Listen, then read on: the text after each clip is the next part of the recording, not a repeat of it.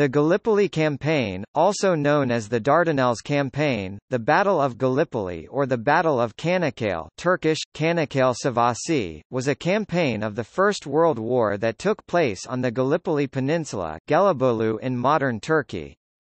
The Entente powers, Britain, France and the Russian Empire, sought to weaken the Ottoman Empire, one of the Central Powers, by taking control of the straits that provided a supply route to Russia. The invaders launched a naval attack followed by an amphibious landing on the peninsula, to capture the Ottoman capital of Constantinople, Istanbul. The naval attack was repelled and after 8 months fighting, with many casualties on both sides, the land campaign was abandoned and the invasion force was withdrawn. It was a costly and humiliating defeat for the Allies and for the sponsors, especially Winston Churchill. The campaign was a great Ottoman victory. In Turkey, it is regarded as a defining moment in the history of the state, a final surge in the defense of the motherland as the Ottoman Empire retreated. The struggle formed the basis for the Turkish War of Independence and the declaration of the Republic of Turkey 8 years later, with Kemal, who rose to prominence as a commander at Gallipoli, as president. The campaign is often considered to be the beginning of Australian and New Zealand national consciousness. The 25th of April, the anniversary of the landings, is known as ANZAC Day, the most significant commemoration of military casualties and veterans in the two countries, surpassing Remembrance Day, Armistice Day.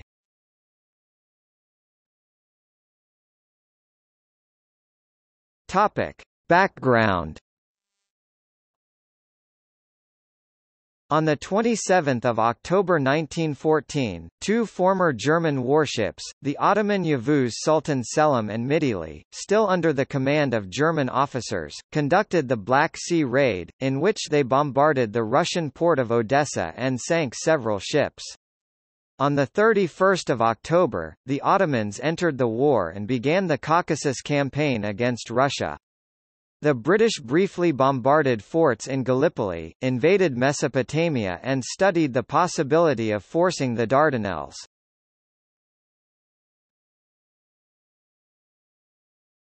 Topic: Allied strategy and the Dardanelles. Before the Dardanelles operation was conceived, the British had planned to conduct an amphibious invasion near Alexandretta on the Mediterranean, an idea originally presented by Bigot-Nubar in 1914.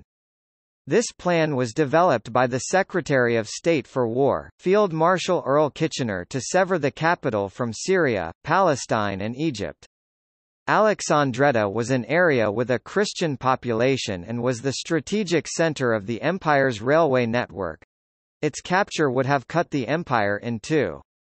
Vice Admiral Sir Richard Pearsay, East Indies Station, ordered Captain Frank Larkin of HMS Doris to Alexandretta on 13 December 1914. The Russian cruiser Ascold and the French cruiser Requin were also there. Kitchener was working on the plan as late as March 1915 and was the beginning of the British attempt to incite an Arab revolt. The Alexandretta landing was abandoned because militarily it would have required more resources than France could allocate and politically France did not want the British operating in their sphere of influence, a position to which Britain had agreed in 1912. By late 1914, on the Western Front, the Franco-British counter-offensive of the First Battle of the Marne had ended and the Belgians, British and French had suffered many casualties in the First Battle of Ypres in Flanders. The war of maneuver had ended and been replaced by trench warfare. The German Empire and Austria-Hungary closed the overland trade routes between Britain and France in the west and Russia in the east. The White Sea in the Arctic north and the Sea of Okhotsk in the Far East were icebound in winter and distant from the Eastern Front. The Baltic Sea was blockaded by the Kaiserliche Marine, Imperial German Navy, and the entrance to the Black Sea through the Dardanelles was controlled by the Ottoman Empire. While the Ottomans remained neutral, supplies could still be sent to Russia through the Dardanelles, but prior to the Ottoman entry into the war, the straits had been closed. In November, the Ottomans began to mine the waterway. The French Minister of Justice, Aristide Briand, proposed in November to attack the Ottoman Empire, but this was rejected, and an attempt by the British to bribe the Ottomans to join the Allied side also failed. Later that month, Winston Churchill, First Lord of the Admiralty, proposed a naval attack on the Dardanelles, based in part on erroneous reports of Ottoman troop strength. Churchill wanted to use a large number of obsolete battleships, which could not operate against the German High Seas Fleet, in a Dardanelles operation, with a small occupation force provided by the army. It was hoped that an attack on the Ottomans would also draw Bulgaria and Greece, formerly Ottoman possessions, into the war on the Allied side.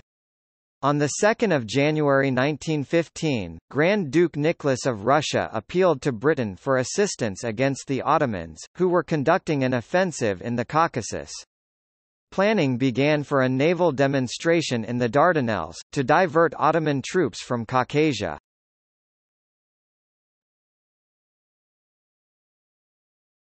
Topic: Naval campaign.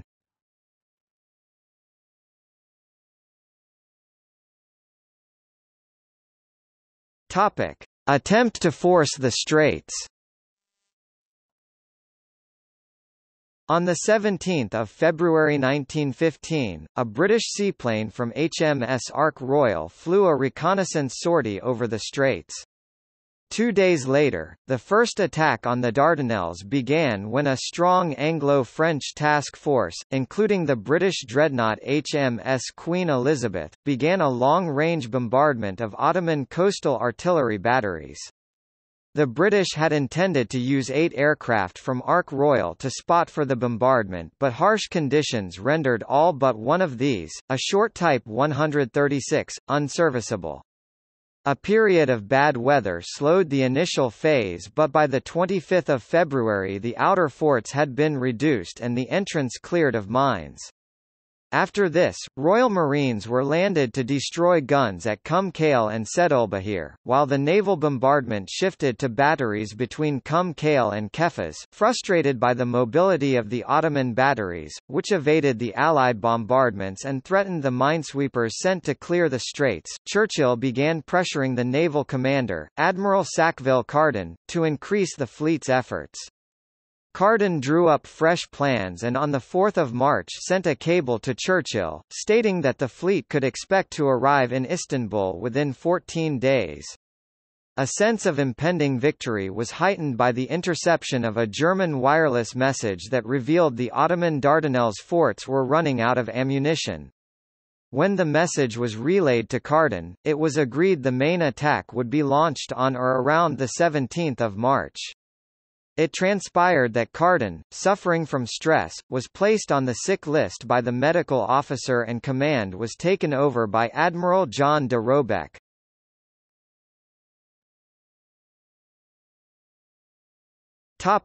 The 18th of March 1915. On 18 March 1915, the Allied fleet, comprising 18 battleships with an array of cruisers and destroyers, began the main attack against the narrowest point of the Dardanelles, where the straits are 1 mile (1.6 kilometers) wide. Despite some damage to the Allied ships engaging the forts by Ottoman return fire, minesweepers were ordered along the straits. In the Ottoman official account, by 2 p.m., all telephone wires were cut, all communications with the forts were interrupted, some of the guns had been knocked out. In consequence, the artillery fire of the defence had slackened considerably. The French battleship Bouvet struck a mine, causing her to capsize in 2 minutes, with just 75 survivors out of a total crew of 718. Minesweepers, manned by civilians, retreated under Ottoman artillery fire, leaving the minefields largely intact. HMS Irresistible and HMS Inflexible struck mines and Irresistible was sunk, with most of her surviving crew rescued. Inflexible was badly damaged and withdrawn. There was confusion during the battle about the cause of the damage. Some participants blamed torpedoes. HMS Ocean was sent to rescue Irresistible, struck a mine, and was abandoned, eventually to sink. The French battleships Suffren and Gaulois sailed through a new line of mines placed secretly by the Ottoman minelayer Nusret 10 days before and were also damaged. The losses forced de Robeck to sound the general recall to protect what remained of his force. During the planning of the campaign, naval losses had been anticipated and mainly obsolete battleships, unfit to face the German fleet, had been sent. Some of the senior naval officers like the commander of Queen Elizabeth, Commodore Roger Keyes, felt that they had come close to victory, believing that the Ottoman guns had almost run out of ammunition, but the views of de Robeck, the First Sea Lord Jackie Fisher and others prevailed. Allied attempts to force the Straits using naval power were terminated, due to the losses and bad weather. Planning to capture the Turkish defences by land, to open the way for the ships began. 2 Allied submarines tried to traverse the Dardanelles but were lost to mines and the strong currents.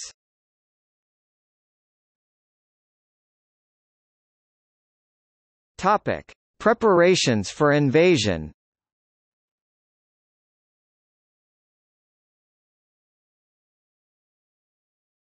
Topic: Allied landing preparations. After the failure of the naval attacks, troops were assembled to eliminate the Ottoman mobile artillery, which was preventing the Allied minesweepers from clearing the way for the larger vessels. Kitchener appointed General Sir Ian Hamilton to command the 78,000 men of the Mediterranean Expeditionary Force (MEF).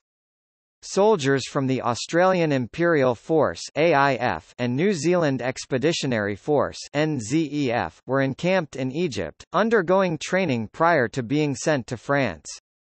The Australian and New Zealand troops were formed into the Australian and New Zealand Army Corps (ANZAC), commanded by Lieutenant General Sir William Birdwood, comprising the Volunteer 1st Australian Division and the New Zealand and Australian Division. The ANZAC troops were joined by the regular 29th Division and the Royal Naval Division.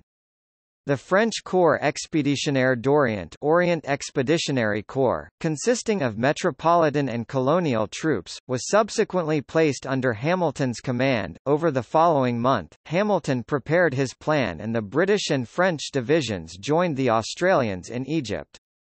Hamilton chose to concentrate on the southern part of the Gallipoli Peninsula at Cape Helles and Sedulbahir, where an unopposed landing was expected. The Allies initially discounted the fighting ability of the Ottoman soldiers. The naivete of the Allied planners was illustrated by a leaflet that was issued to the British and Australians while they were still in Egypt.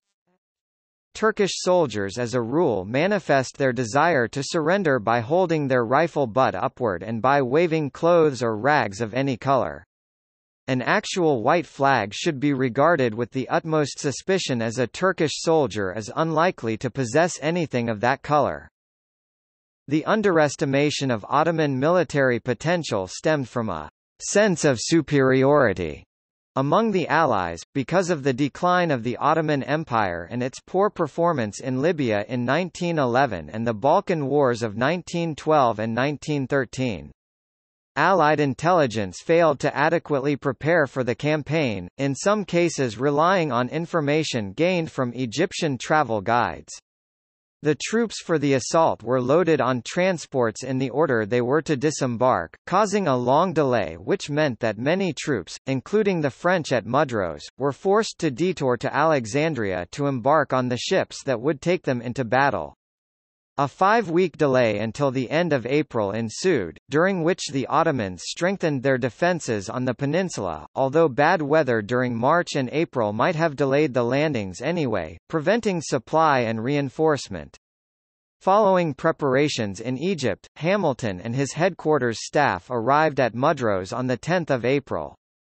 The ANZAC Corps departed Egypt in early April and assembled on the island of Lemnos in Greece on 12 April, where a small garrison had been established in early March and practice landings were undertaken. The British 29th Division departed for Mudros on 7 April and the Royal Naval Division rehearsed on the island of Skyros, after arriving there on 17 April. That day, the British submarine HMSE-15 tried to run the Straits but hit a submarine net, ran aground and was shelled by a Turkish fort, killing its commander, Lieutenant Commander Theodore S. Brodie, and 6 of his crew. The survivors were forced to surrender. The Allied fleet and British and French troops assembled at Mudros, ready for the landings, but poor weather from 19 March grounded Allied aircraft for 9 days, and on 24 days only a partial program of reconnaissance flights were possible.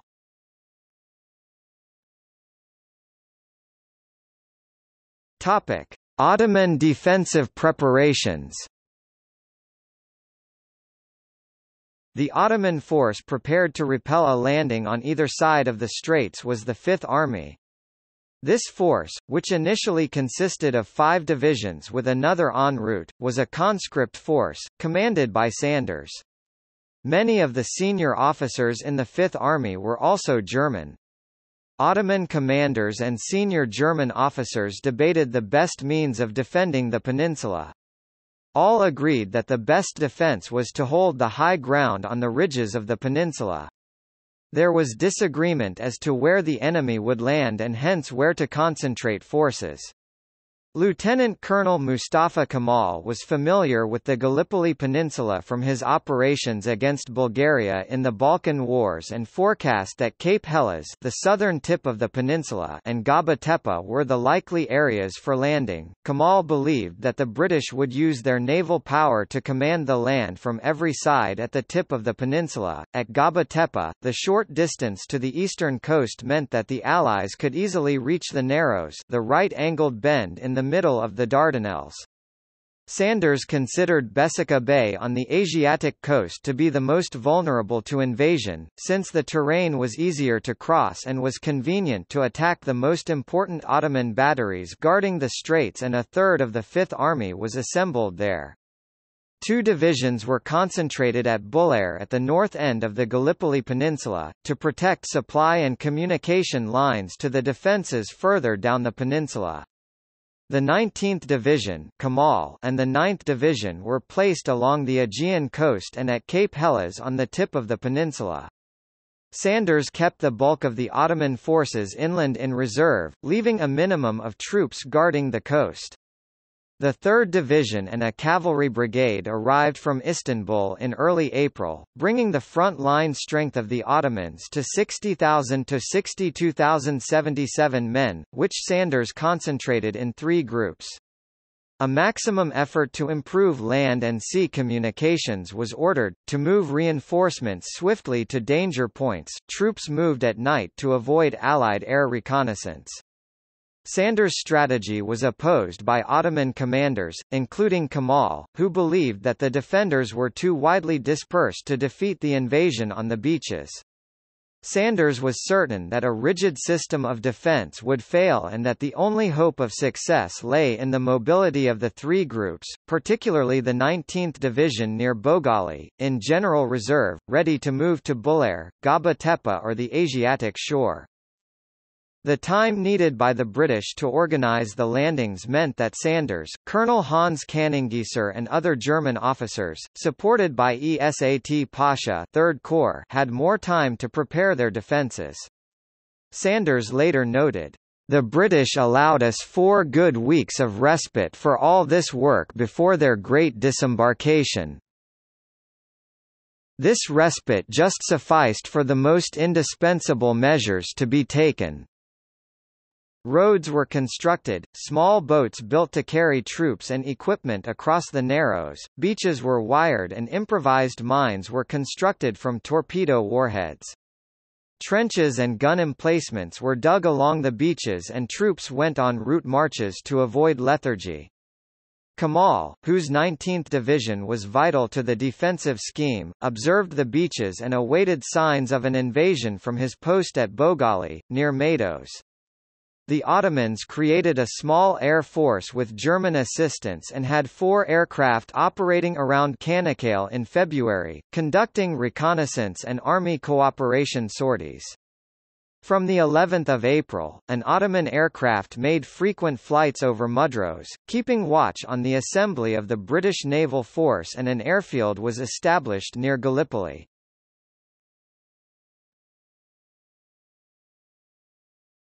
Topic: Landings. The Allies planned to land and secure the northern shore, to capture the Ottoman forts and artillery batteries so that a naval force could advance through the Narrows and the Sea of Marmara towards Istanbul. Scheduled for 23 April but postponed until 25 April due to bad weather, landings were to be made at 5 beaches on the peninsula. The 29th Division was to land at Hellas on the tip of the peninsula and then advance upon the forts at Kalitbahir. The ANZACs, with the 3rd Australian Infantry Brigade spearheading the assault, were to land north of Gaba Tepe on the Aegean coast, from where they could advance across the peninsula, cutting off the Ottoman troops in Kalitbahir, and stop reinforcements from reaching Cape Helles. This sector of the Gallipoli Peninsula became known as ANZAC. The area held by the British and French became known as the Hellas sector or Hellas. The French made a diversionary landing at Kum Kale on the Asian shore before re-embarking, to hold the eastern area of the Hellas sector. The Royal Naval Division simulated landing preparations at Bulair as a diversion, and a New Zealand officer, Bernard Freyberg, swam ashore under fire to light flares to distract the defenders from the real landings. Freyberg was later awarded the Distinguished Service Order. Arrangements for naval gunfire support to the landings had originally included bombarding the beaches and approaches but was changed to engagement of the ridges during the landings, with the beaches only to be shelled prior to the landings. No decision was ultimately made on the issue of close support, and it was left up to the initiative of individual ships' captains.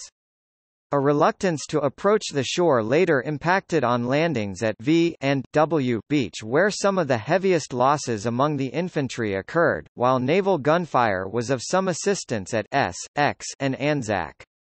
Even then its effectiveness was limited by the initial confusion ashore, the broken terrain, thick vegetation, and the lack of observation. Kitchener had ruled that air requirements must be met by the Royal Naval Air Service (RNAS), and the Allies employed a small force of seaplanes and other aircraft from 3 Squadron, RNAS Commander Charles Sampson, which arrived at Tenedo at the end of March.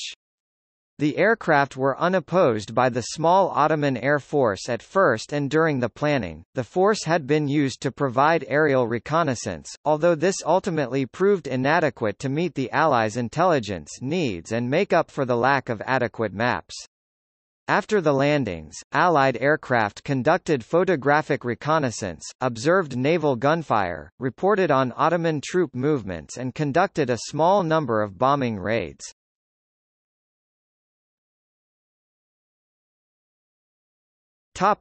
ANZAC Cove.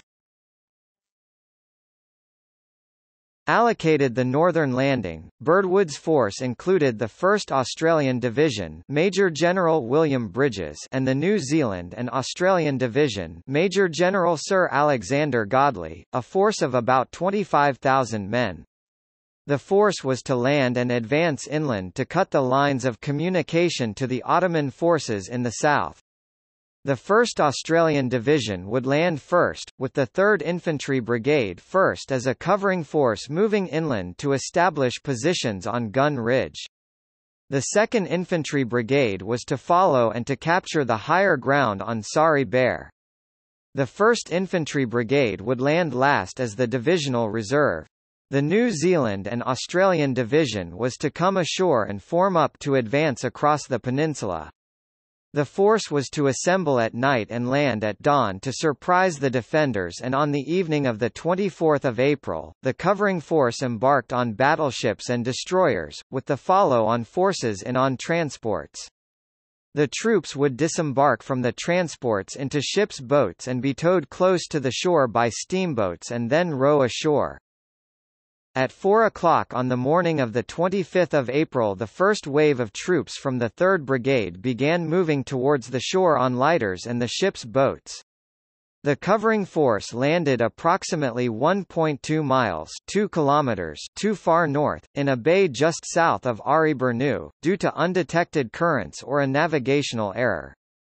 The landing was more difficult, over ground which rose steeply from the beaches, unlike the objective to the south, which was more open.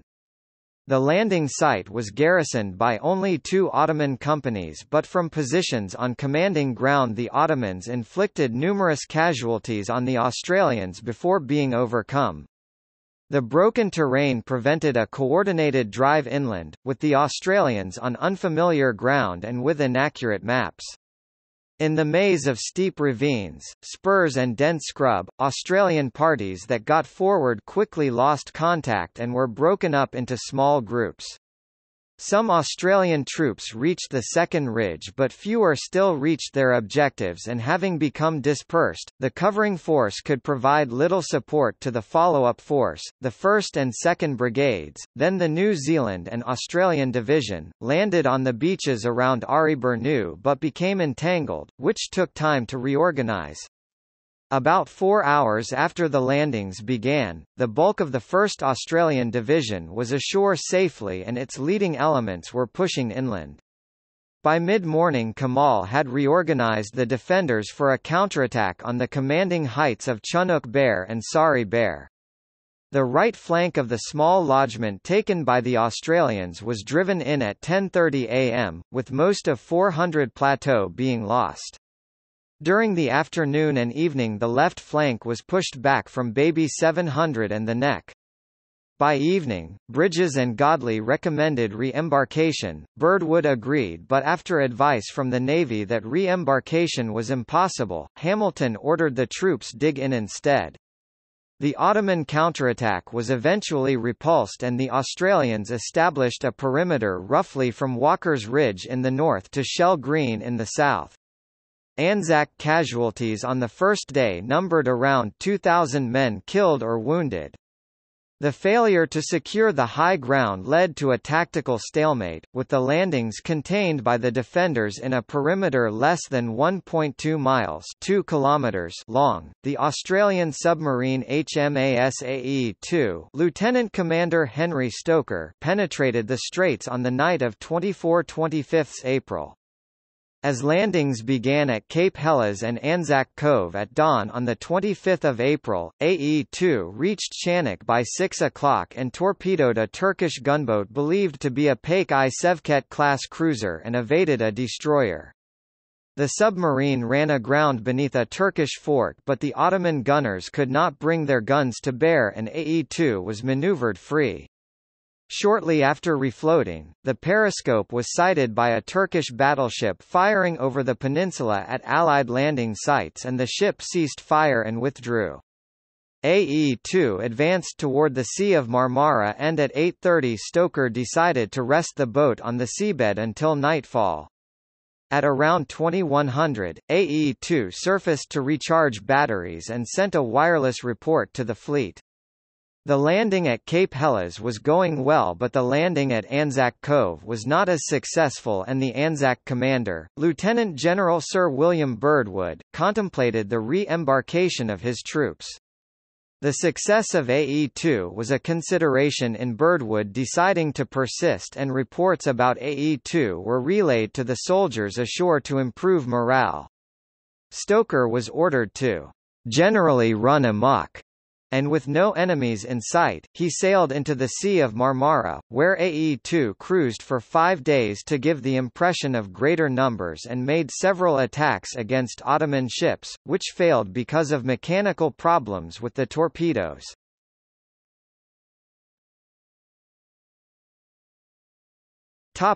Cape Helles. The Hellas landing was made by the 29th Division, Major General Aylmer Hunter Weston.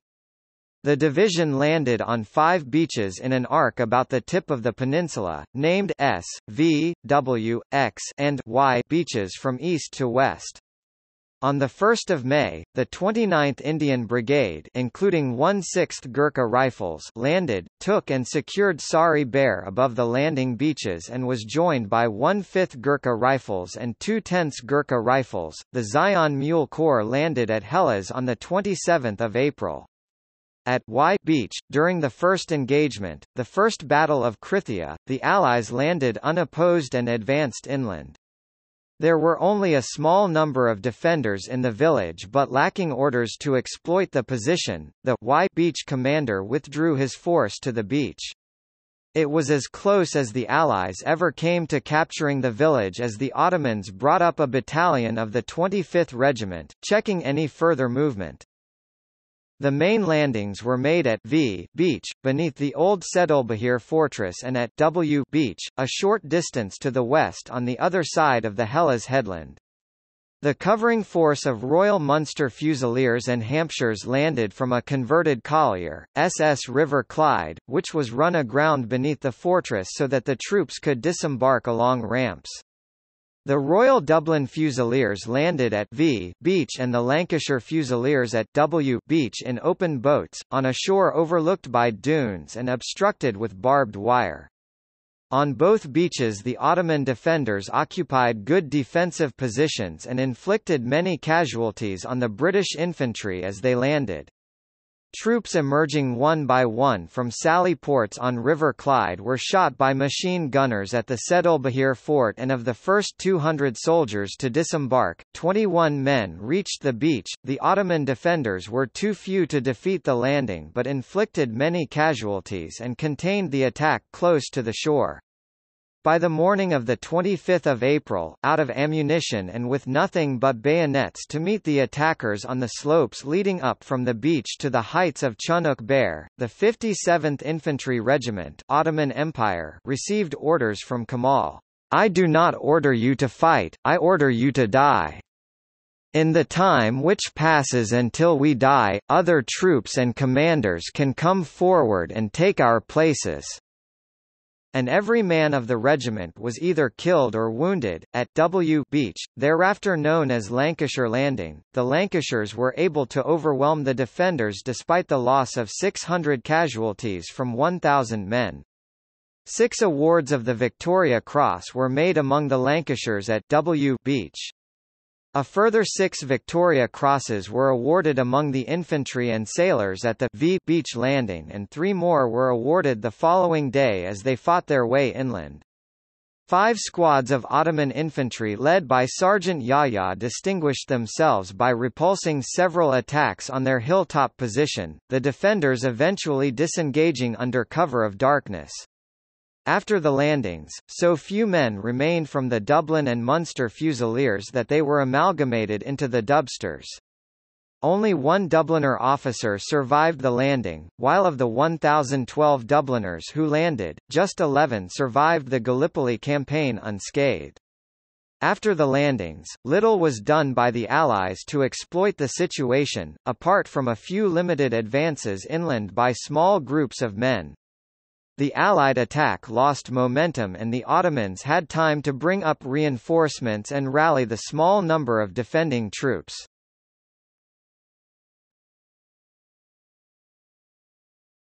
Topic: Land campaign.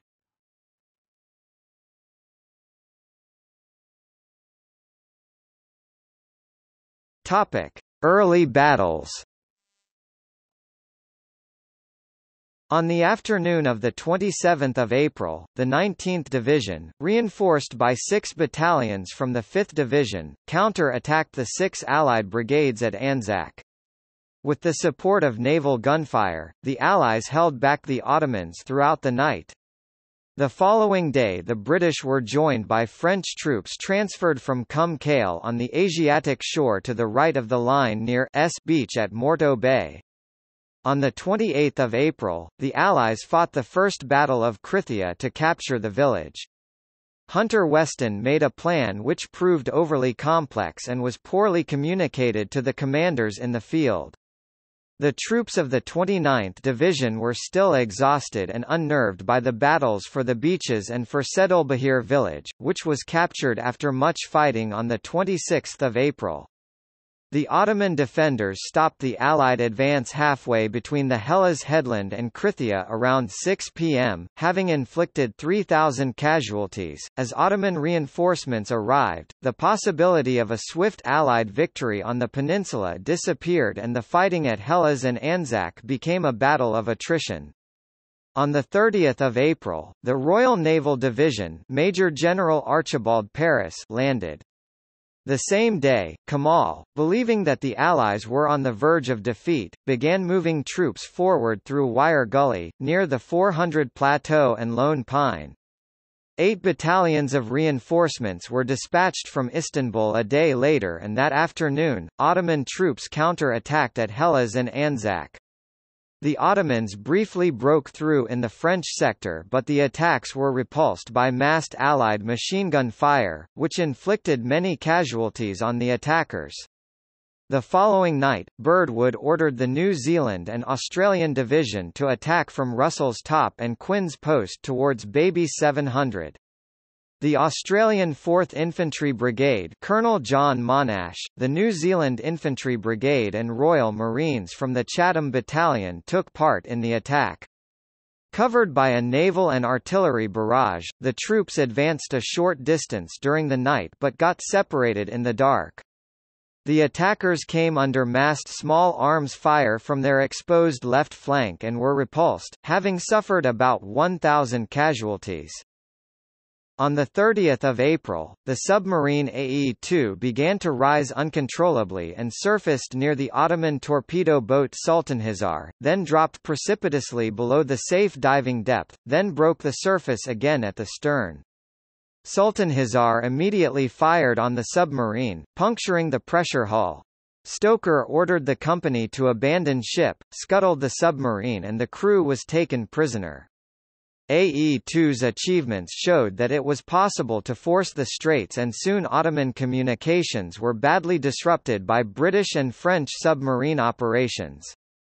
On 27 April, HMSE-14 Lieutenant Commander Edward Boyle, entered the Sea of Marmara on a 3-week patrol, which became one of the most successful Allied naval actions of the campaign, in which 4 ships were sunk, including the transport Gul-d-Jamal, which was carrying 6,000 troops and a field battery to Gallipoli.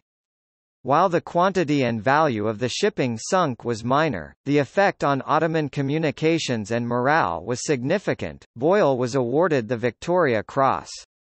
Following the success of AE-2 and E-14, the French submarine Jules attempted the passage on 1 May but struck a mine and was lost with all hands. Several weeks earlier another French boat, Saphir, had been lost after running aground near Nagara Point.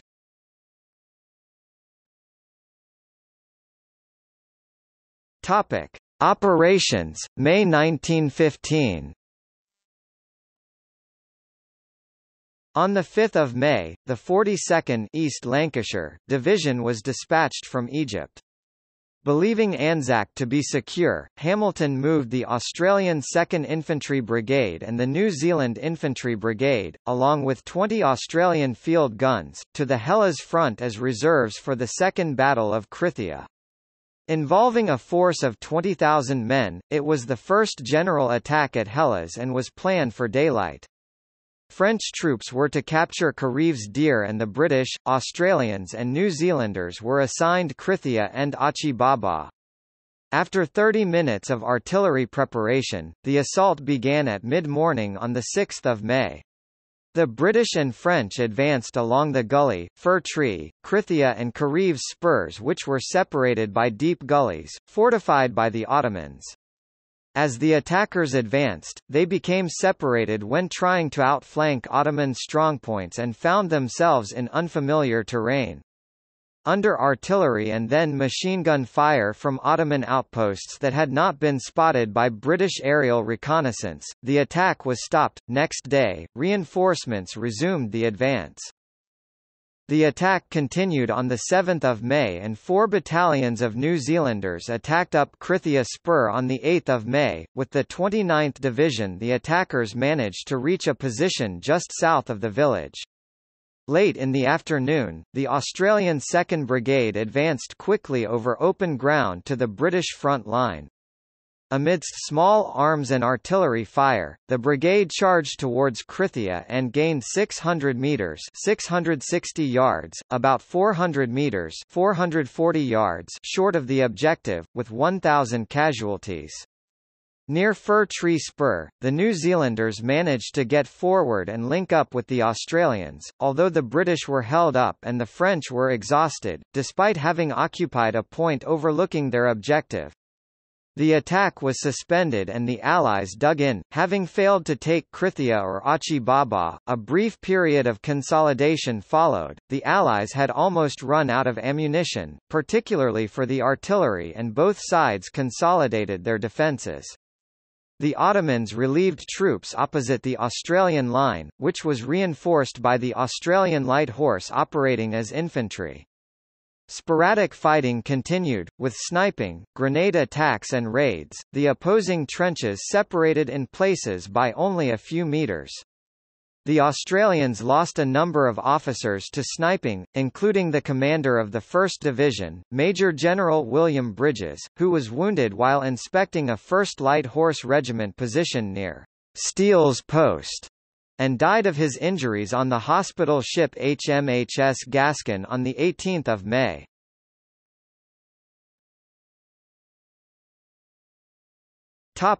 Ottoman counter-offensive, 19 May. On 19 May, 42,000 Ottoman troops launched an attack at ANZAC to push the 17,000 Australians and New Zealanders back into the sea.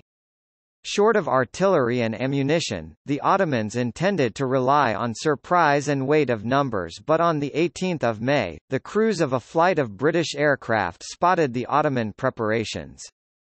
The Ottomans suffered c. 13,000 casualties in the attack, of which 3,000 men were killed. Australian and New Zealand casualties were 160 killed and 468 wounded. The dead included a stretcher-bearer, John Simpson Kirkpatrick, whose efforts to evacuate wounded men on a donkey while under fire became famous amongst the Australians at ANZAC, afterwards, his story becoming part of the Australian narrative of the campaign. Ottoman losses were so severe that a truce was organised by Aubrey Herbert and others on 24 May, to bury the dead lying in no man's land, which led to a camaraderie between the armies, much like the Christmas Truce of 1914 on the Western Front. The truce was not repeated formally. The British advantage in naval artillery diminished after the battleship HMS Goliath was torpedoed on 13 May by the Ottoman destroyer Muavenet I Millier. A German submarine, U-21, sank HMS Triumph on 25 May and HMS Majestic on 27 May. More British reconnaissance patrols were flown around Gallipoli and U-21 was forced to leave the area, but ignorant of this, the Allies withdrew most of their warships to Imbros, where they were protectively tethered between sorties, which greatly reduced Allied naval firepower, particularly in the Hellas sector. The submarine HMS-E-11, Lieutenant Commander Martin Naismith, later awarded a Victoria Cross, passed through the Dardanelles on 18 May and sank or disabled 11 ships, including 3 on 23 May, before entering Istanbul harbour, firing on a transport alongside the arsenal, sinking a gunboat and damaging the wharf. The Ottoman forces lacked artillery ammunition and field batteries were only able to fire c. 18,000 shells between early May and the first week of June. After the defeat of the counterattack at ANZAC in mid-May, the Ottoman forces ceased frontal assaults. Late in the month, the Ottomans began tunnelling around Quinn's Post in the ANZAC sector, and early in the morning of 29 May, despite Australian counter-mining, detonated a mine and attacked with a battalion from the 14th Regiment. The Australian 15th Battalion was forced back but counter-attacked and recaptured the ground later in the day, before being relieved by New Zealand troops. Operations at ANZAC in early June returned to consolidation, minor engagements and skirmishing with grenades and sniper fire.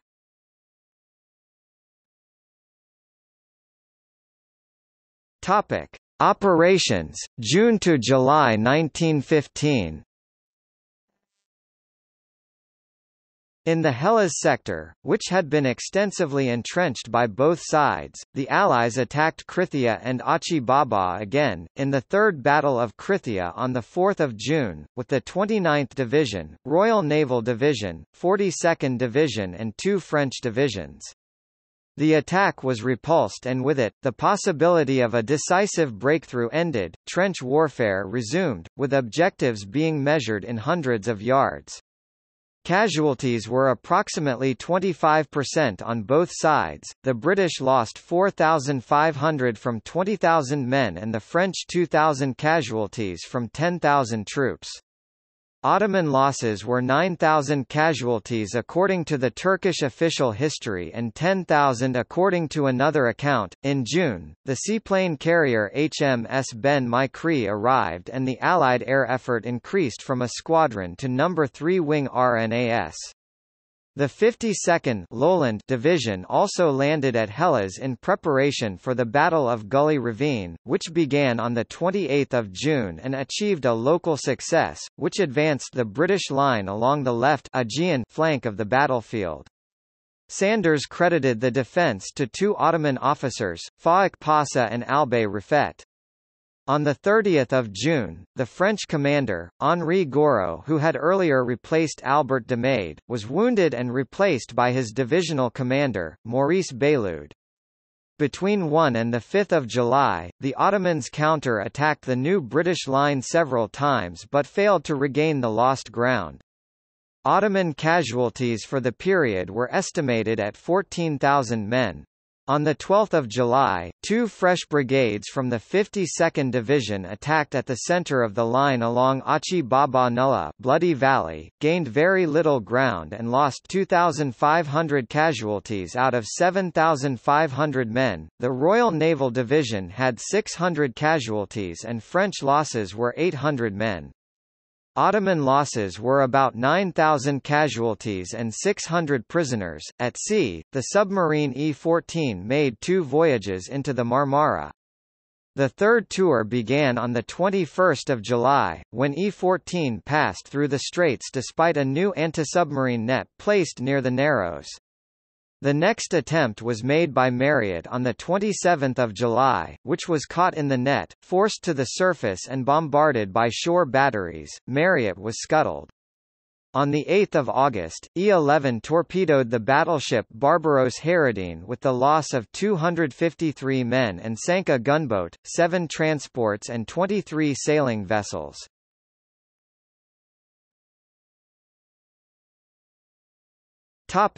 August offensive. The failure of the Allies to capture Krithia or make any progress on the Hellas front led Hamilton to form a new plan to secure the Sari Bair range of hills at the Battle of Sari Bair and capture high ground on Hill 971 in the Battle of Chunuk Bair. Both sides had been reinforced, the original 5 Allied divisions having been increased to 15 and first 6 Ottoman divisions to 16. The Allies planned to land 2 fresh infantry divisions from 9th Corps at Suvla, 5 miles (8.0 kilometers) north of Anzac, followed by an advance on Sari Bair from the northwest. At Anzac, an offensive would be made against the Sari Bair range by advancing through rough and thinly defended terrain, north of the Anzac perimeter. This would be achieved by an attack on Baby 700 from the neck by dismounted Australian light horsemen from the 3rd Light Horse Brigade, in concert with an attack on Chunuk Bair summit by New Zealanders from the New Zealand Infantry Brigade, who would traverse Rhododendron Ridge, the apex and the farm. Hill 971 would be attacked by Gurkhas of the 29th Indian Brigade and the Australians of the 4th Infantry Brigade. The Allies had 40 aircraft, mainly from 3-wing RNAS at Imbros, which had replaced its Voisins with Farmans and Newport X's. Escadrille MF-98T had also been established at Tenedo. The Ottomans had 20 aircraft, of which 8 were stationed at Canakkale. Allied aircraft made reconnaissance flights, spotted for naval guns and conducted low-level bombing of Ottoman reserves as they were brought up to the battlefield. Allied aircraft also undertook anti-shipping operations in the Gulf of Saros, where a seaplane from HMS Ben Mikri sank an Ottoman tug with an air-launched torpedo. The landing at Suvla Bay took place on the night of 6 August against light opposition. The British commander, Lieutenant General Frederick Stopford, had limited his early objectives and then failed to forcefully push his demands for an advance inland, and little more than the beach was seized. The Ottomans were able to occupy the Anafarta Hills, preventing the British from penetrating inland, which contained the landings and reduced the Suvla front to static trench warfare. The offensive was preceded on the evening of 6 August by diversions, at Hellas, where the Battle of Krithia Vineyard became another costly stalemate. At Anzac, the diversionary Battle of Lone Pine, led by the Australian 1st Infantry Brigade, captured the main Ottoman trench line, to divert Ottoman forces, but the attacks at Chunuk Bair and Hill 971 failed. The New Zealand Infantry Brigade came within 500 metres 550 yards of the near peak of Chunuk Bair by dawn on 7 August but was not able to seize the summit until the following morning. On the morning of 7 August, the Australian 3rd Light Horse Brigade attacked on a narrow front at the neck, to coincide with the New Zealand attack from Chunuk Bair against the rear of the Ottoman defences.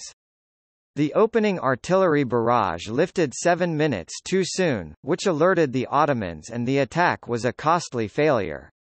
An attack on Hill 971 never took place after the Australian 4th Infantry Brigade and an Indian brigade lost direction during the night.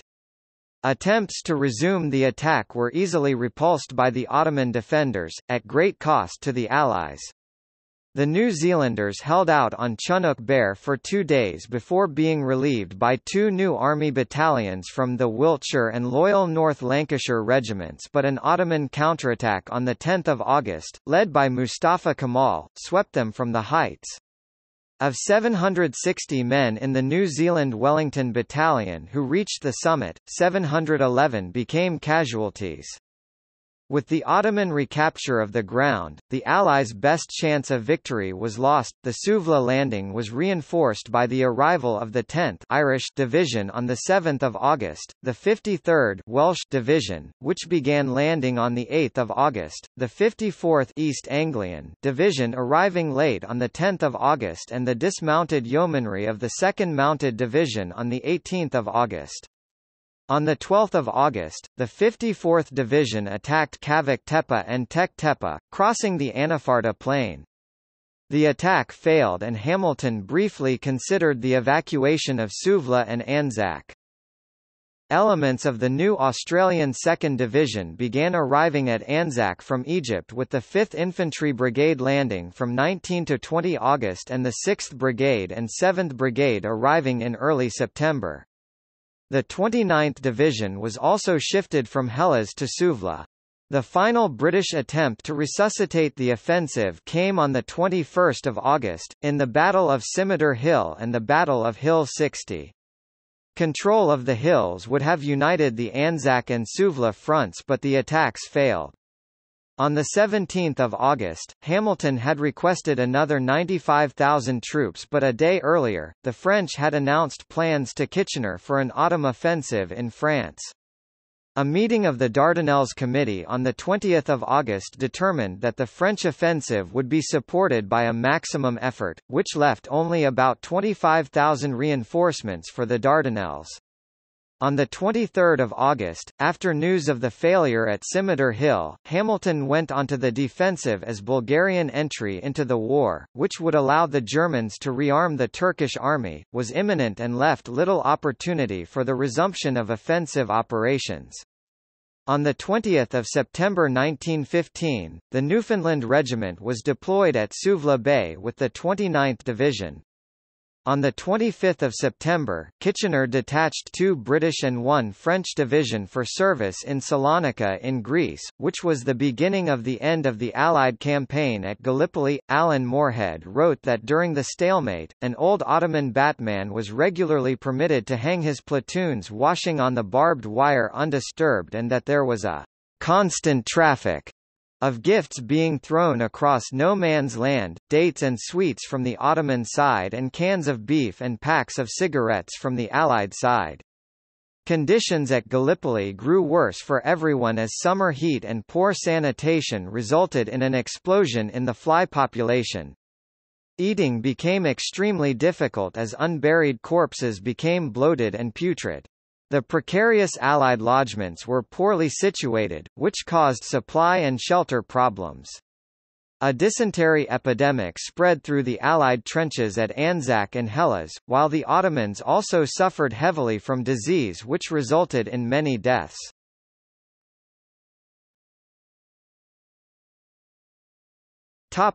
Evacuation.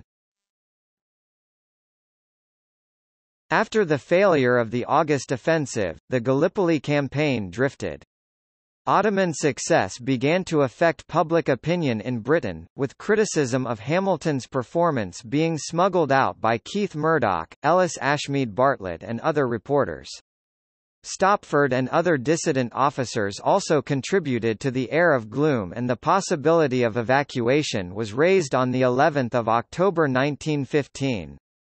Hamilton resisted the suggestion, fearing the damage to British prestige, but was sacked shortly afterwards and replaced by Lieutenant General Sir Charles Monro. Autumn and winter brought relief from the heat but also led to gales, blizzards and flooding, resulting in men drowning and freezing to death, while thousands suffered frostbite. The Serbian defeat in the Serbian campaign in autumn 1915 prompted France and Britain to transfer troops from the Gallipoli campaign to Greek Macedonia. The Macedonian Front was established to support the remnants of the Serbian army to conquer Vardar, Macedonia. On 4 September, the submarine HMS E-7 was caught in the Ottoman anti-submarine net as it began another tour. Despite such reverses, by mid-September, Allied nets and mines had closed the eastern entrance to the Dardanelles to German U-boats, and U-21 was thwarted when it tried to pass the Straits to Istanbul on 13 September. The first French submarine to enter the Sea of Marmara was Turquoise, but it was forced to turn back. On 30 October, when returning through the Straits, it ran aground beneath a fort and was captured intact. The crew of 25 were taken prisoner and documents detailing planned Allied operations were discovered, including a scheduled rendezvous with HMS E-20 on 6 November. The rendezvous was kept by the German U-boat U-14 instead, which torpedoed and sank E-20, killing all but 9 of the crew. The situation at Gallipoli was complicated by Bulgaria joining the Central Powers. In early October 1915, the British and French opened a second Mediterranean front at Salonika, by moving 3 divisions from Gallipoli and reducing the flow of reinforcements. A land route between Germany and the Ottoman Empire through Bulgaria was opened, and the Germans rearmed the Ottomans with heavy artillery capable of devastating Allied trenches, especially on the confined front at Anzac, modern aircraft and experienced crews. In late November, an Ottoman crew in a German Albatros Ci shot down a French aircraft over Gaba Tepe and the Austro-Hungarian 36. Hobbits battery and 9. Motormorser battery artillery units arrived, providing a substantial reinforcement of the Ottoman artillery. Monro recommended evacuation to Kitchener, who in early November visited the eastern Mediterranean. After consulting with the commanders of 8th Corps at Hellas, 9th Corps at Suvla and Anzac, Kitchener agreed with Monro and passed his recommendation to the British cabinet, who confirmed the decision to evacuate in early December. Due to the narrowness of no man's land and the harsh winter weather, many casualties were anticipated during the embarkation. The untenable nature of the Allied position was made apparent by a heavy rainstorm on 26 November 1915. The downpour at Suvla lasted for 3 days and there was a blizzard in early December. Rain flooded trenches, drowned soldiers and washed unburied corpses into the lines. The following snow killed still more men from exposure. Suvla and ANZAC were to be evacuated in late December, the last troops leaving before dawn on 20 December. Troop numbers had been slowly reduced since 7 December and ruses, such as William Scurry's self-firing rifle, which had been rigged to fire by water dripped into a pan attached to the trigger, were used to disguise the Allied departure. At ANZAC Cove, troops maintained silence for an hour or more, until curious Ottoman troops ventured to inspect the trenches, whereupon the Anzacs opened fire. A mine was detonated at the neck, which killed 70 Ottoman soldiers. The Allied force was embarked, with the Australians suffering no casualties on the final night, but large quantities of supplies and stores fell into Ottoman hands. Helles was retained for a period but a decision to evacuate the garrison was made on 28 December. Unlike the evacuation from ANZAC Cove, Ottoman forces were looking for signs of withdrawal. Having used the interval to bring up reinforcements and supplies, Sanders mounted an attack on the British at Gully Spur on 7 January 1916 with infantry and artillery, but the attack was a costly failure. Mines were laid with time fuses and that night and on the night of 7/8 January, under the cover of a naval bombardment, the British troops began to fall back 5 miles (8.0 kilometers) from their lines to the beaches, where makeshift piers were used to board boats. The last British troops departed from Lancashire landing around 4 o'clock on 8 January 1916. The Newfoundland Regiment was part of the rearguard and withdrew on 9 January 1916. Among the first to land, remnants of the Plymouth Battalion, Royal Marine Light Infantry were the last to leave the peninsula, despite predictions of up to 30,000 casualties, 35,268 troops, 3,689 horses and mules, 127 guns, 328 vehicles and 1,600 long tons 1,600 t of equipment were removed, 508 mules that could not be embarked were killed so as not to fall into Ottoman hands and 1,590 vehicles were left behind with smashed wheels. As at Anzac, large amounts of supplies including 15 British and 6 French unserviceable artillery pieces which were destroyed, gun carriages and ammunition were left behind, hundreds of horses were slaughtered to deny them to the Ottomans. A sailor was killed by debris from a magazine that exploded prematurely and a lighter and a picket boat were lost. Shortly after dawn, the Ottomans retook Helles. In the final days of the campaign, Ottoman air defences had been increased by a German-Ottoman fighter squadron, which began operations over the peninsula and inflicted the first British flying losses a couple of days after the evacuation of Helles, when 3 Fokker Eindeckers shot down 2 RNAS aircraft.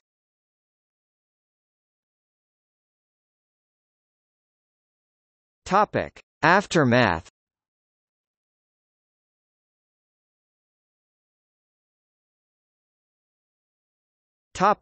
Military repercussions.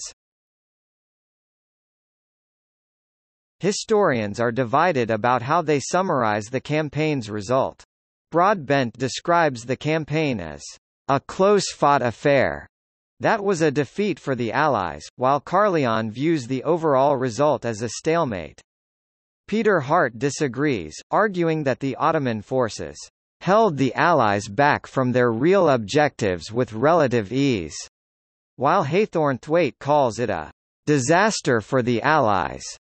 The campaign did cause enormous damage to Ottoman national resources, and at that stage of the war the Allies were in a better position to replace their losses than the Ottomans, but ultimately the Allied attempt at securing a passage through the Dardanelles proved unsuccessful. While it diverted Ottoman forces away from other areas of conflict in the Middle East, the campaign also consumed resources the Allies could have employed on the Western Front, and also resulted in heavy losses on the Allied side. The Allied campaign was plagued by ill-defined goals, poor planning, insufficient artillery, inexperienced troops, inaccurate maps, poor intelligence, overconfidence, inadequate equipment, and logistical and tactical deficiencies at all levels. Geography also proved a significant factor. While the Allied forces possessed inaccurate maps and intelligence and proved unable to exploit the terrain to their advantage, the Ottoman commanders were able to utilize the high ground around the Allied landing beaches to position well-sited defences that limited the ability of Allied forces to penetrate inland, confining them to narrow beaches. The campaign's necessity remains the subject of debate, and the recriminations that followed were significant, highlighting the schism that had developed between military strategists who felt the Allies should focus on fighting on the Western Front and those who favored trying to end the war by attacking Germany's soft underbelly. Its allies in the east, British and French submarine operations in the Sea of Marmara were the one significant area of success of the Gallipoli Campaign, forcing the Ottomans to abandon the sea as a transport route. Between April and December 1915, 9 British and 4 French submarines carried out 15 patrols, sinking 1 battleship, 1 destroyer, 5 gunboats, 11 troop transports, 44 supply ships and 148 sailing vessels at a cost of 8 Allied submarines sunk in the Strait or in the Sea of Marmara.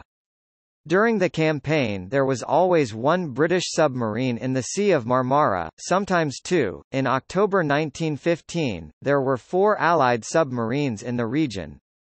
E-2 left the Sea of Marmara on 2 January 1916, the last British submarine in the region. 4 E-class and 5 B-class submarines remained in the Mediterranean Sea following the evacuation of Hellas. By this time the Ottoman Navy had been all but forced to cease operations in the area, while merchant shipping had also been significantly curtailed. The official German naval historian, Admiral Eberhard von Manty, later concluded that had the sea lanes of communication been completely severed the Ottoman Fifth Army would likely have faced catastrophe. As it was these operations were a source of significant anxiety, posing a constant threat to shipping and causing heavy losses, effectively dislocating Ottoman attempts to reinforce their forces at Gallipoli and shelling troop concentrations and railways. Gallipoli marked the end for Hamilton and Stopford, but Hunter Weston went on to lead 8th Corps on the first day of the Battle of the Somme. The competence of Australian Brigade commanders, John Monash 4th Infantry Brigade and Harry Chauvel 1st Light Horse Brigade, New Zealand and Australian Division, was recognised by promotion to divisional and corps command. The influence of Kitchener waned after the coalition government was formed in May 1915, partly because of the growing sense of failure in the Dardanelles and culminated in Kitchener being overruled on support for the French at Salonika in early December 1915, when his influence on the cabinet was at its lowest. The campaign gave confidence to the Ottomans in their ability to defeat the Allies. In Mesopotamia, the Turks surrounded a British expedition at Kut al-Amara, forcing their surrender in April 1916. Ottoman forces in southern Palestine were poised to launch an attack against the Suez Canal and Egypt. Defeat at the Battle of Romani, however, and lack of the materials to complete the military railway necessary for such an operation, marked the end of that ambition. The optimism gained from the victory at Gallipoli was replaced by a gathering sense of despair, and the British remained on the offensive in the Middle East for the rest of the war. The lessons of the campaign were studied by military planners prior to amphibious operations such as the Normandy landings in 1944 and during the Falklands War in 1982. The lessons of the campaign influenced U.S. Marine Corps amphibious operations during the Pacific War and continue to influence U.S. amphibious doctrine. In 1996, Theodore Gatchell wrote that between the wars, the campaign became a focal point for the study of amphibious warfare in Britain and United States. In 2008, Glenn Wallert wrote that Gallipoli involved all four types of amphibious operations: the raid, demonstration, assault and withdrawal. Russell Weigley wrote that analysis of the campaign before the Second World War led to a belief among most of the armed forces of the world that amphibious assaults could not succeed against modern defences, and that despite landings in Italy, Tarawa and the Gilberts, arguably this perception continued until Normandy in June 1944. Hart wrote that despite the pessimistic analyses after 1918, the situation after 1940 meant that landings from the sea were unavoidable, and it was only after Normandy that the belief that opposed landings were futile was overcome. The memory of Gallipoli weighed heavily upon the Australians during the planning of the Huon Peninsula Campaign in late 1943. In September, the Australians made their first opposed amphibious landing since Gallipoli at the Battle of Finschhafen in New Guinea. The landing was hampered by navigational errors and troops came ashore on the wrong beaches, but they had been trained according to the lessons of Gallipoli and quickly reorganised to push inland.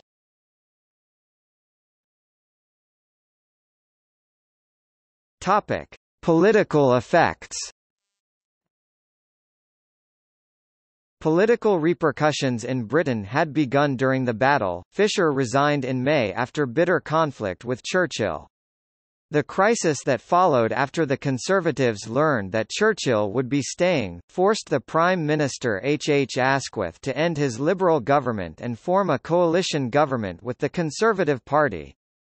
The Asquith government responded to the disappointment and outrage over Gallipoli and Cut by establishing commissions of inquiry into both episodes, which had done much to destroy its faltering reputation for competence. The Dardanelles Commission was set up to investigate the failure of the expedition, the first report being issued in 1917, with the final report published in 1919. Following the failure of the Dardanelles expedition, Sir Ian Hamilton, commander of the MEF, was recalled to London in October 1915, ending his military career. Churchill was demoted from First Lord of the Admiralty as a condition of Conservative entry to the coalition but remained in the cabinet in the sinecure of Chancellor of the Duchy of Lancaster. Churchill resigned in November 1915 and left London for the Western Front, where he commanded an infantry battalion of the Royal Scots Fusiliers early in 1916. Asquith was partly blamed for Gallipoli and other disasters and was overthrown in December 1916, when David Lloyd George proposed a war council under his authority, with the Conservatives in the coalition threatening to resign unless the plan was implemented. After failure to reach agreement, Lloyd George and then Asquith resigned, followed by Lloyd George becoming Prime Minister. Lloyd George formed a new government, from which Churchill, active again in the House of Commons from June 1916, was excluded because of Conservative opposition. In the summer of 1917, Churchill was eventually appointed to the cabinet-level post of Minister of Munitions but not to the War Cabinet. The final report of the Commission was issued in 1919, concluding that with the forces available, success was dependent on the government giving priority to the expedition and leaving the British Expeditionary Force in France to make do. The commissioners found that Hamilton had been over-optimistic from the beginning and had added to Stopford's difficulties on 8 August 1915.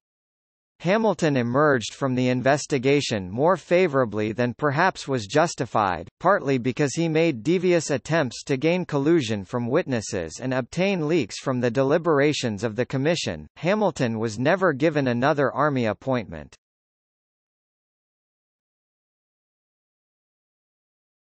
Topic: Casualties. Casualty figures for the campaign vary between sources, but in 2001, Edward J. Erickson wrote that in the Gallipoli Campaign over 100,000 men were killed, including 56,000 to 68,000 Ottoman and around 53,000 British and French soldiers. Using the Ottoman archives, Erickson estimated that Ottoman casualties in the Gallipoli Campaign were 56,643 men died from all causes, 97,007 troops were wounded or injured and 11,178 men went missing or were captured. In 2000, McGibbon wrote that 2,721 New Zealanders had been killed, about a quarter of those who had initially landed on the peninsula. In 2001, Carleon gave figures of 43,000 British killed or missing, including 8,709 Australians. There were nearly 500,000 casualties during the campaign, with the British official history listing losses including sick as 205,000 British, 47,000 French and 251,000 Ottoman troops, with some Turkish sick sources referring to 350,000 casualties. Ottoman casualties have been disputed, and in 2001, Travers gave casualty figures of 2,160 officers and 287,000 other ranks, battle and non-battle, included among this may be 87,000 killed. The New Zealand official history contained an estimate of 251,000 Ottoman battle casualties, including 86,692 dead. Sanders estimated that the Ottomans had 218,000 casualties, including 66,000 dead, and that 42,000 wounded returned to duty.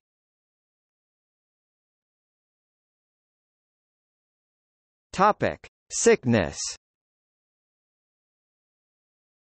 Many soldiers became sick due to unsanitary conditions, especially from typhoid, dysentery and diarrhea.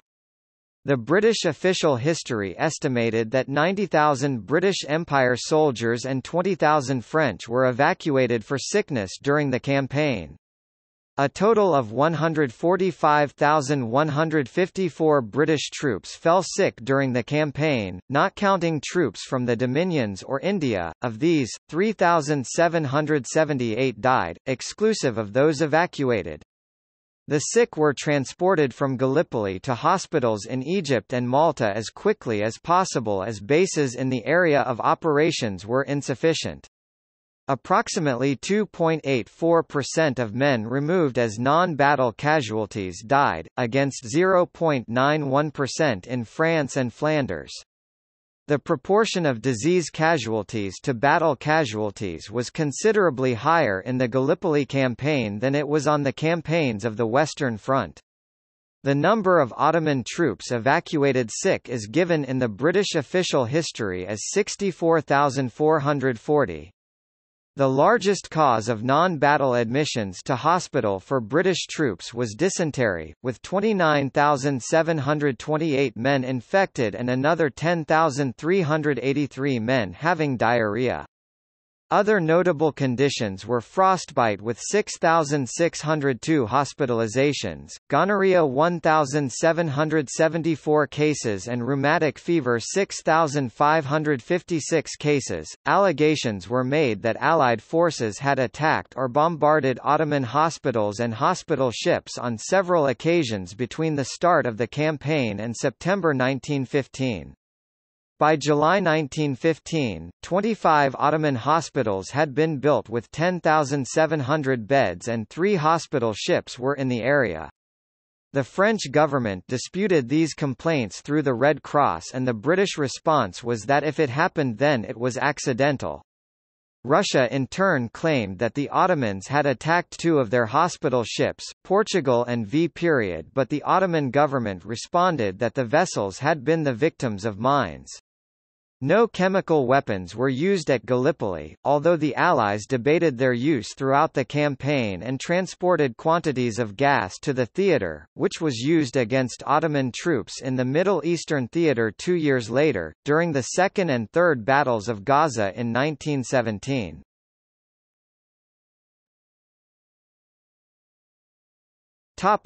Graves and memorials. The Commonwealth War Graves Commission (CWGC) is responsible for permanent cemeteries for all Commonwealth of Nations forces. There are 31 CWGC cemeteries on the Gallipoli Peninsula, 6 at Hellas plus the only solitary grave, that of Lieutenant Colonel Charles Doughty Wiley VC, Royal Welch Fusiliers, 4 at Suvla and 21 at ANZAC. For many of those killed or died on hospital ships and were buried at sea, there is no known grave. Their names are recorded on one of 5 memorials to the missing. The Lone Pine Memorial commemorates Australians killed in the ANZAC sector, as well as New Zealanders with no known grave or who were buried at sea, while the Lone Pine, Hill 60 and Chinook Bear memorials commemorate New Zealanders killed at ANZAC. The 12 Tree Copse Memorial commemorates the New Zealanders killed in the Hellas sector, while British, Indian and Australian troops who died there are commemorated on the Hellas Memorial at Cape Helles. British naval casualties who were lost or buried at sea are listed on memorials in the United Kingdom. There are 3 more CWGC cemeteries on the Greek island of Lemnos, the first one for the 352 Allied soldiers in Portinou, the second one for the 148 Australian and 76 New Zealander soldiers in the town of Mudros, and the third one for the Ottoman soldiers, 170 Egyptian and 56 Turkish soldiers. Lemnos was the hospital base for the Allied forces and most of the buried were among the men who died of their wounds. There is a French cemetery on the Gallipoli Peninsula, located at Sedulbahir. There are no large Ottoman, Turkish military cemeteries on the peninsula, but there are numerous memorials, the main ones being the Çanakkale Martyrs Memorial at Morto Bay, Cape Helles near S Beach, the Turkish Soldiers Memorial on Chinook Bear and the memorial and open-air mosque for the 57th Regiment near Quinn's Post, Bomba Sirt. There are a number of memorials and cemeteries on the Asian shore of the Dardanelles, demonstrating the greater emphasis that Turkish historians place on the victory of 18 March over the subsequent fighting on the peninsula.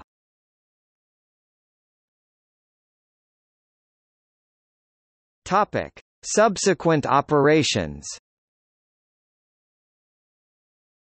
Allied troops were withdrawn to Lemnos and then to Egypt. French forces, renamed the Corps Expéditionnaire des Dardanelles, in late October, were subsumed into the Army of the Orient and later employed at Salonika. In Egypt, the British Imperial and Dominion troops from the Dardanelles along with fresh divisions from the United Kingdom and those at Salonika, became the Mediterranean Expeditionary Force (MEF), commanded by Lieutenant General Sir Archibald Murray. They joined the force in Egypt to become the strategic reserve for the British Empire, consisting of 13 infantry and mounted divisions with 400,000 men.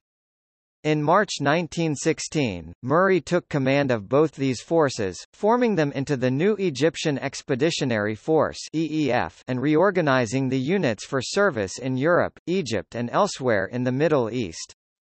While the ANZAC was disbanded, the AIF was expanded with 3 new Australian divisions being raised and a New Zealand division was also formed. These units moved to the Western Front in mid-1916. The British yeomanry units that had fought dismounted at Gallipoli were reinforced and reorganised, forming the 74th Yeomanry Division and a portion of the 75th Division.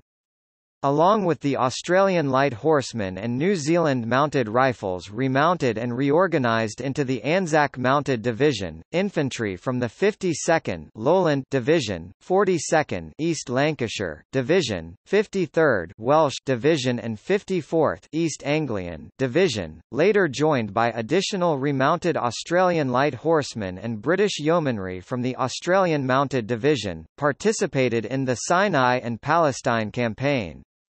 The Egyptian Sinai was reoccupied in 1916, while Palestine and the northern Levant were captured from the Ottoman Empire during 1917 and 1918, before the Armistice of Mudros ended hostilities in the Middle Eastern theater on 31 October.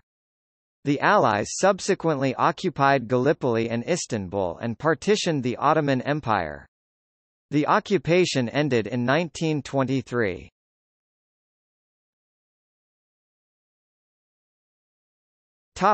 Legacy. The significance of the Gallipoli Campaign is felt strongly in both Australia and New Zealand. Despite there being only a portion of the Allied forces, the campaign is regarded in both nations as a baptism of fire, and had been linked to their emergence as independent states. Approximately 50,000 Australians served at Gallipoli and from 14,000 to 17,000 New Zealanders. It has been argued that the campaign proved significant in the emergence of a unique Australian identity following the war, which has been closely linked to popular conceptualizations of the qualities of the soldiers that fought during the campaign, which became embodied in the notion of an ANZAC spirit. The landing on 25 April is commemorated every year in both countries as ANZAC Day. The first iteration was celebrated unofficially in 1916, at churches in Melbourne, Brisbane and London, before being officially recognised as a public holiday in all Australian states in 1923. The day also became a national holiday in New Zealand in the 1920s. Organised marches by veterans began in 1925. In the same year, a service was held on the beach at Gallipoli. 2 years later, the first official dawn service took place at the Sydney Cenotaph. During the 1980s, it became popular for Australian and New Zealand tourists to visit Gallipoli to attend the dawn service there, and since then thousands have attended.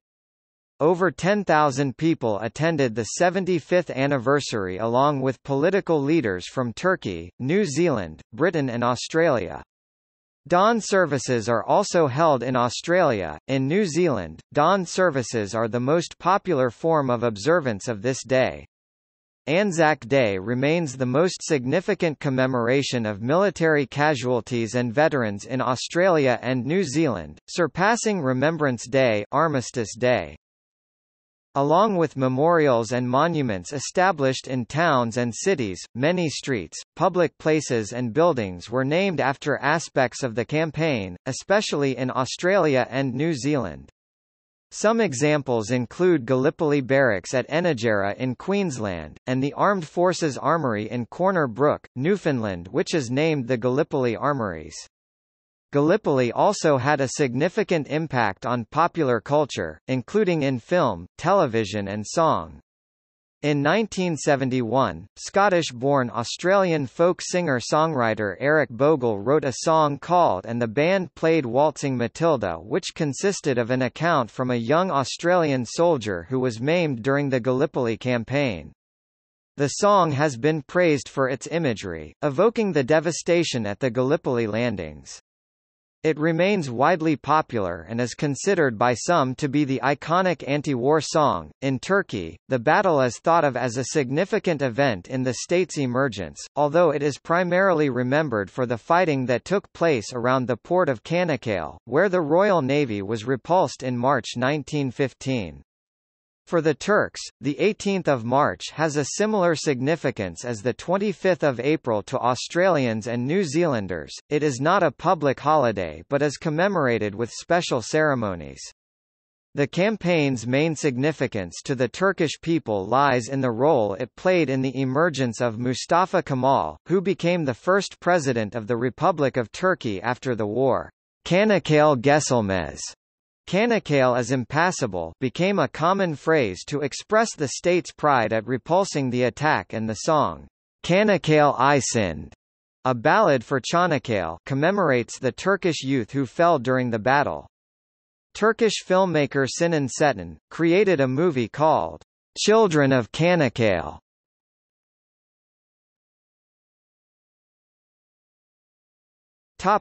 See also Timeline of the Gallipoli Campaign. Gallipoli, a 1981 Australian film directed by Peter Weir.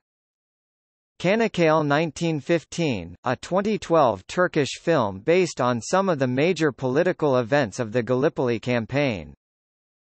The Water Diviner, a 2014 Australian film directed by Russell Crowe. Topical song Suvla Bay collected 1949 by British publishers. Blamey's Boys by Private Thomas Norman, 2nd Battalion, AIF.